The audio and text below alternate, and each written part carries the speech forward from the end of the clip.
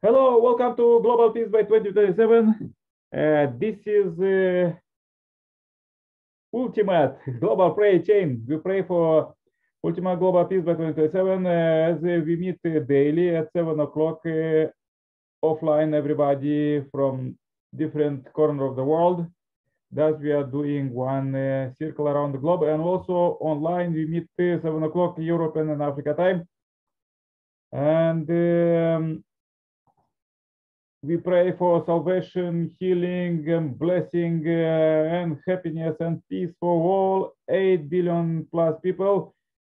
There are many miracles in the meeting, so you may send your prayer list, prayer request. The all description about our prayer meeting is below. Above is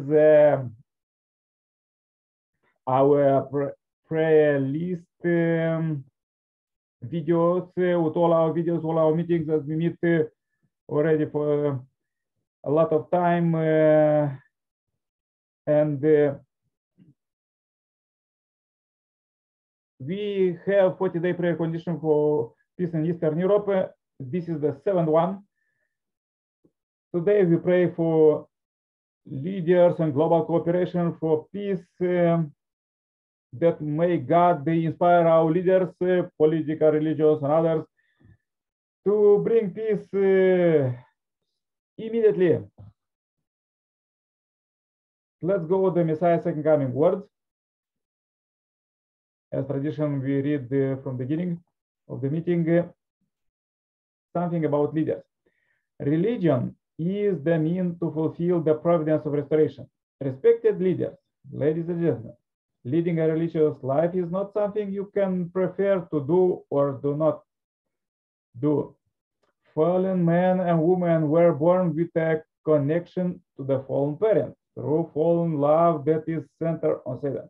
Therefore, without exception, all people absolutely need to pass through to the repair shop of religion. Me, the true parents, and establish a connection of true love and true life with them. There is one important point you need to know. When you go to the repair shop, you cannot stay there forever. You need to come out reborn. While the religious life is the required course for all humankind, it is not the basic purpose of whole purpose of life. The ultimate purpose of human life is to graduate from the religious life, a life of restoration, and live as a man and woman of the original world of creation. A religion came about only because of the fall. Hence, does it make sense to say that the sole purpose of life is to live varied in a religion?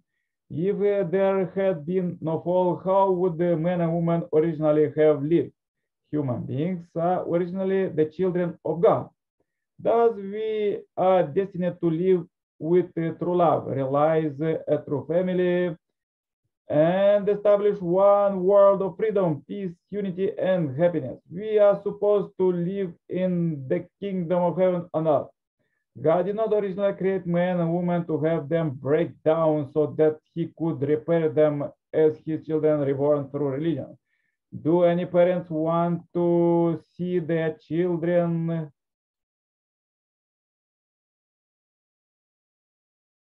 suffer in conflict while endlessly repenting on their sins? Do you think the original will of God, the Father, the omniscient, omnipotent Lord of the creation, was that his children suffer in sin? This fallen world is not the world God originally planned.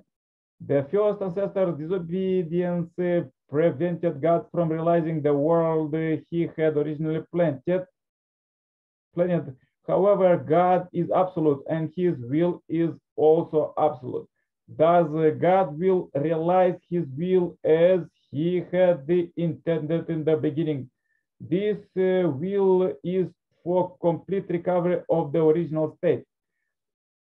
This is why God's providence of salvation is the providence of restoration, the providence of recreation. Religion is the central means for the providence of restoration. However, people are not just supposed to meet the true parents and go through the course of religious life. They are supposed to become God's children, establish a parent-child relationship with Him, attend God, and build a world where the values of faith are inherited in their daily life.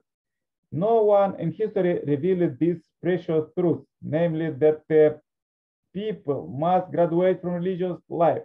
Knowing this truth from an early age, I did not want to create another sect or denomination. Okay, this was quotes for today. Let's go with the global prayer chain and invite Irina from Uganda. Welcome, welcome. You may turn on your video. Hello, Irina. Could you pray now?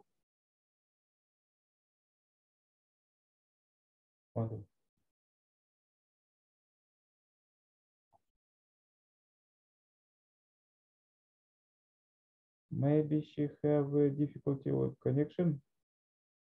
Irina.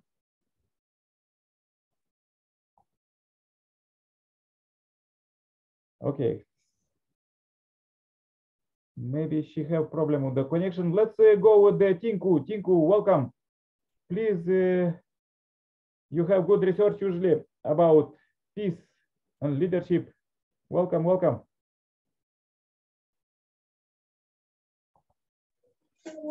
So beautiful day.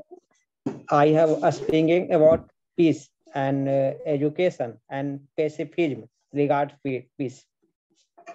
So today I have discussed about pacifism is a commitment to peace and opposition to war. The word pacifism is derived from the word pacific, which means peacemaking. Pasi is a Latin word, means peace, and fuse means making, that is peacemaking.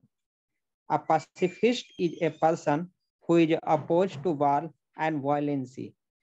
Pacifists believe that we should not kill or harm other people, and if the killing is wrong, war must be wrong because war is basically a matter of killing. Pacifism and idea of pacifist to be integrated with the educational curriculum. The education and the curriculum at all levels should include the aspect of influencing to improve society and remove the cause of war, injustice, exploitation, the repression of minorities. Christian pacifism is non-violence like as Martin Luther King, Jr., among Hemesi, peace churches, Christian peacemaker teams, and so on.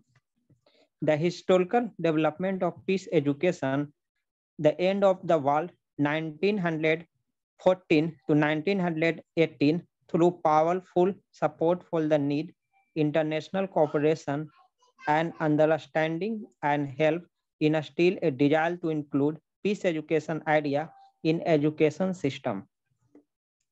The national and NGO work together on these ideas, especially through the International Institute of Intellectual Cooperation and organization that by the predecessor of the United Nations Educational, Scientific and Cultural Organization.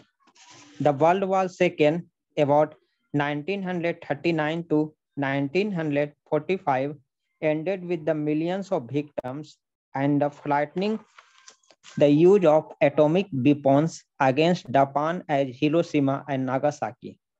In 1946, UNESCO was founded as an umbrella institution of United Nations, and it was charged with the planning, developing, and implementing general charges in education according to the international politics of peace and security. With the witness of the horrors of the First and Second World War, there was a reawakening the need of developing the humanistic side of education, at least among a few educationalists. At the beginning of 21st century today, we are only rediscovering her vision of peace education, which she tried to tell the world in the 1930s. Her vision of education provides a meaningful, sound basis for peace education.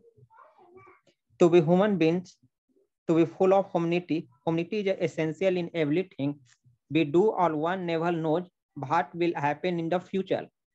No one knows what will happen in the future. When we try to work with the machine, then we start becoming machine instead of humans.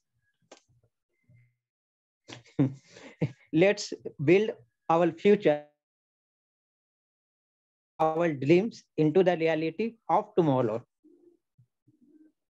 And I quotes like life will get a stress-free life, time for yourself and harmony for others, companionship and time of loved ones, God sleep, God test, better physical and mental health. It is important for us to seek peace, joy, and relaxation, whose quality matters. At the time being, Indian initiatives to become a center of innovation with the help of G20. So thank you to all of them and peacemaking teams and members. Okay, have a nice day. Thank you very much, Tinku. So good. Thank you. To not become machine, we supposed to rest, yes. Okay, let's invite Sailaja. Namaste. Another namaste from India. Sailaja, welcome. Hi, everyone. Hello. What is the theme today? I missed it. I don't know. Today we pray for peace and for leaders, for all leaders to get inspiration from God to stop wars and start working for peace. Yeah, for Okay. leaders. We pray for leaders. Leaders. So let's start. Hello, everyone. Namaste from India.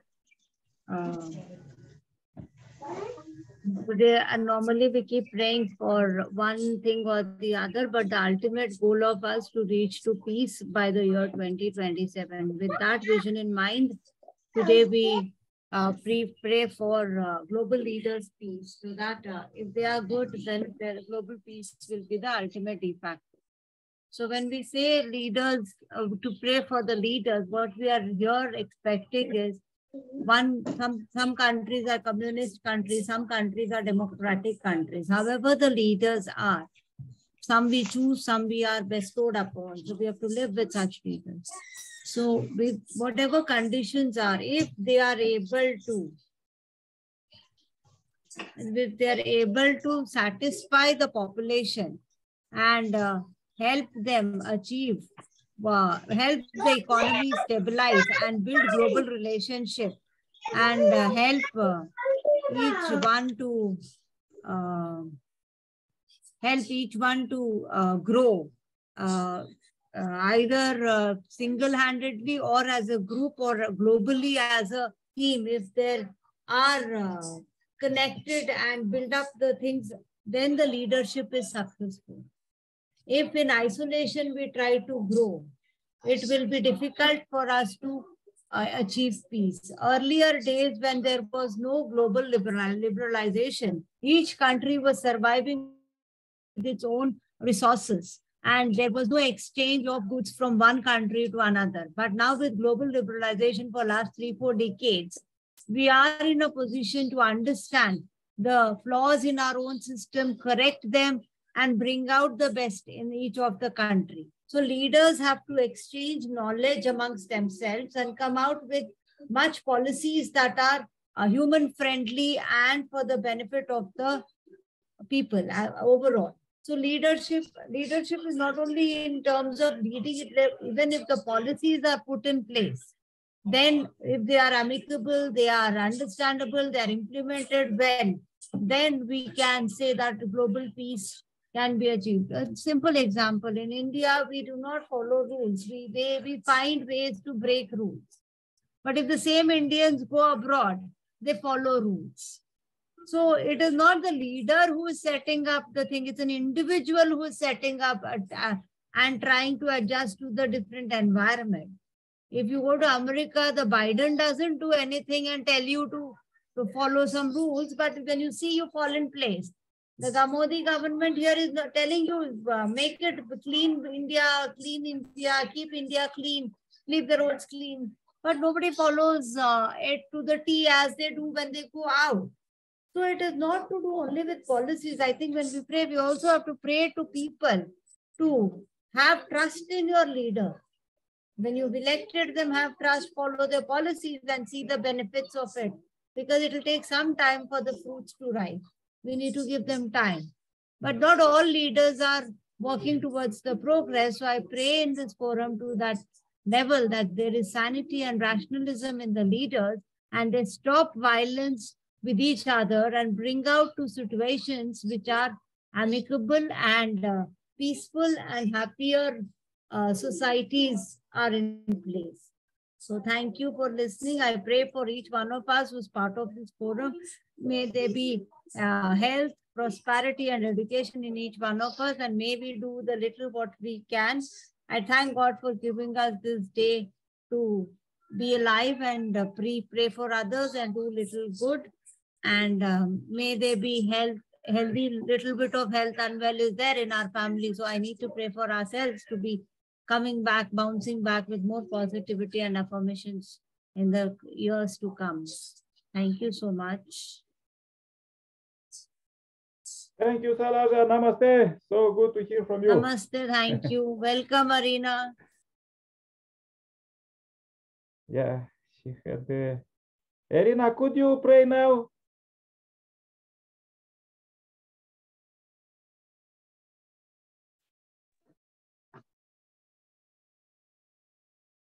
Hello, Nick. Yeah, Hello. Welcome. Sisters. I am having network challenges. Maybe I better pass. You might say a short prayer. We could hear you good. Okay. Very quick one, you say.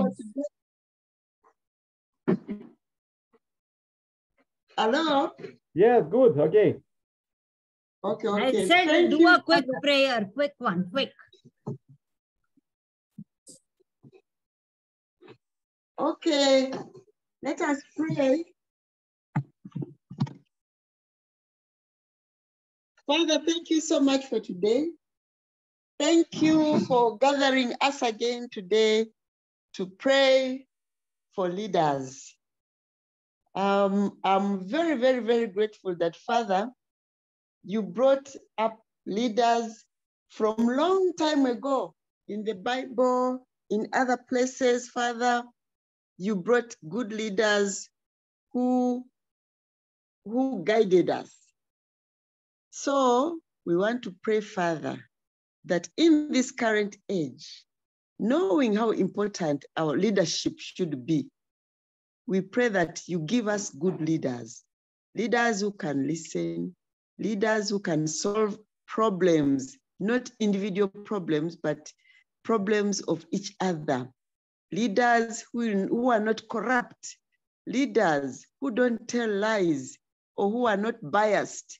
Father, we need these leaders, godly leaders, Father, so that we may have a world of peace. And we are still praying for peace to happen by the year 2027. And we are praying that, Father, leadership is very important now because these are the leaders who are going to take us towards peace. And if they don't have peace in their hearts and they don't know how to express peace to their people, then we will miss it with them. So we pray that, Father, you go into their hearts because you are the ruler of hearts and change them so that they understand your will and so that they may do your will, not forgetting the fact that they have to look at other people as their children because they are fathers and mothers. Leadership is from God, we believe.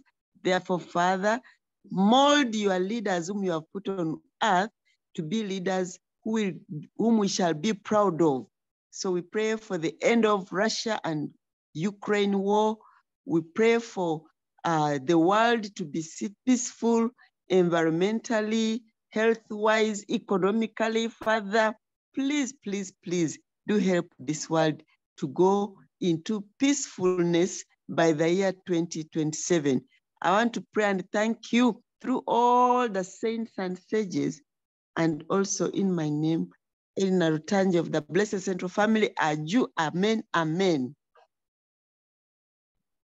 Thank you. That was very nice and quick. Thank you. Thank you very much, Irina. So good. Okay, please join my prayer too. Dear Heavenly Parent, we are so happy to meet you live here.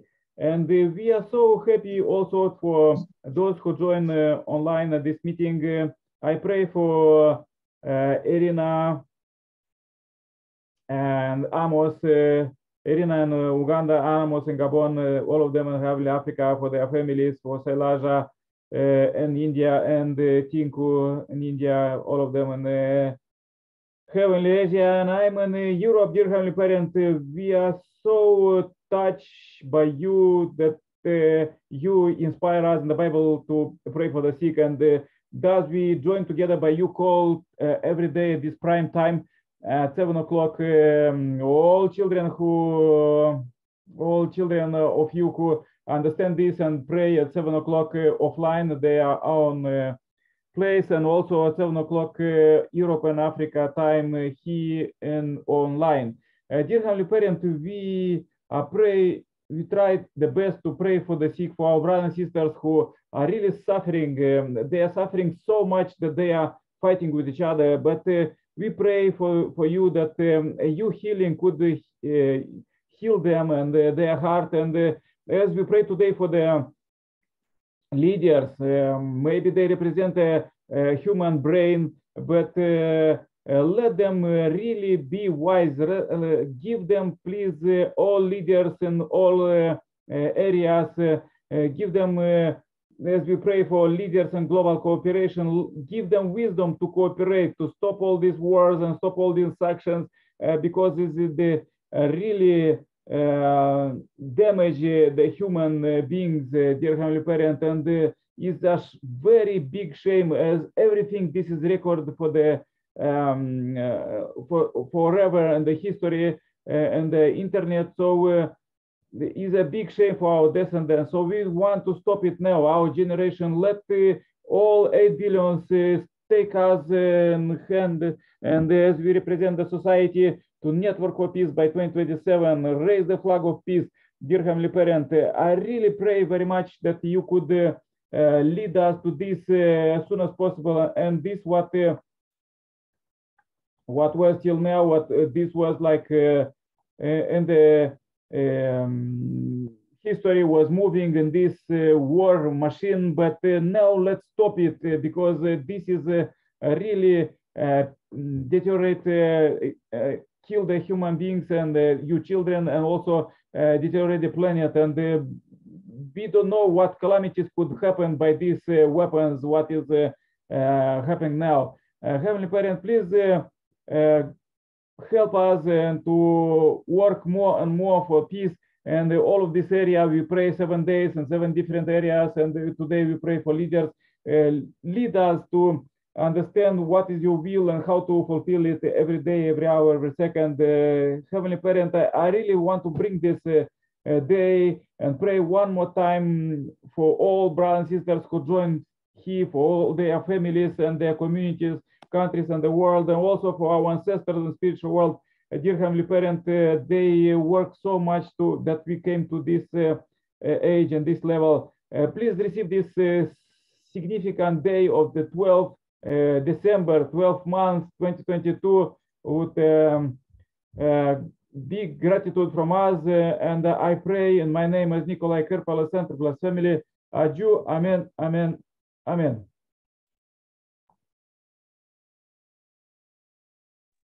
Thank you, Nick. Wonderful. Yeah, thank you very much. Tomorrow Sailaja. we will pray for financial stability, as you wrote. Yes. Yeah. Thank you. Thank you. Bye bye. See you all. Tinku, you want to say something where we could meet? Yeah, let's go to digital innovative. Thank you. Bye bye. Stay happy, healthy. See you tomorrow. Bye bye. Thank you. Bye.